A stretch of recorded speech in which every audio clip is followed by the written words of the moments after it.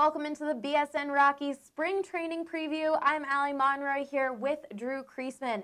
The Rockies play their first spring training game on Friday. Drew, what are some of the position battles that we should keep our eyes on? Well, Allie, there are a lot for a team that didn't make a whole lot of offseason changes. Let's start with the position players. At first base, there's still a big question there. Last year, the big offseason acquisition, Ian Desmond, 5 years, $70 million.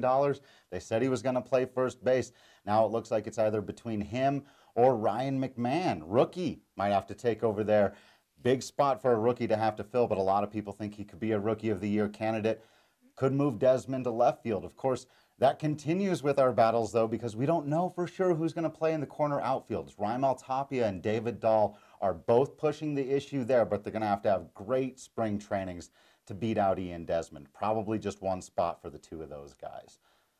Then we go to the pitching side of things. It's not as in stone as it may seem. There are 5 guys who look like they're most likely to be there, but Jeff Hoffman and Antonio Sensatella on the outside looking in could challenge for that 5th and final rotation spot. And then we could see any number of things for the final spot in the bullpen. We really don't know who's going to get that. So a lot to be had here for this team, not knowing exactly who's going to play even as we start spring training.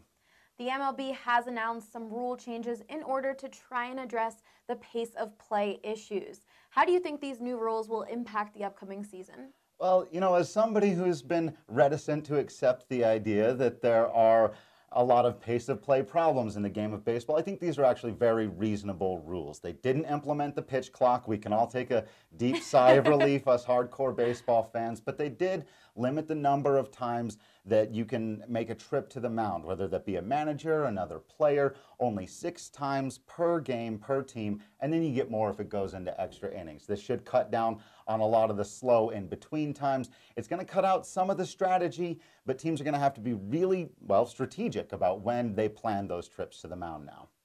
Well, the Diamondbacks, Giants, and Padres have all made big additions this offseason, but so have the Rockies. Do you think the Rockies are still contenders for the tough NL West?